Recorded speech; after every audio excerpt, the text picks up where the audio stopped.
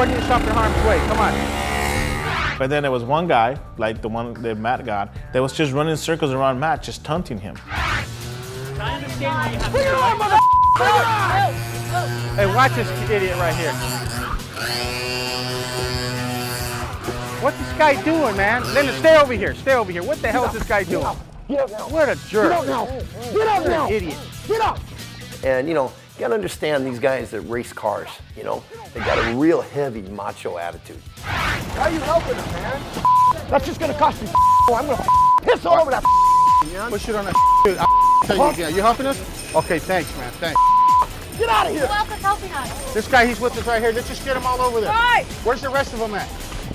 When these guys saw what was going down, they started siding more with us than the owner.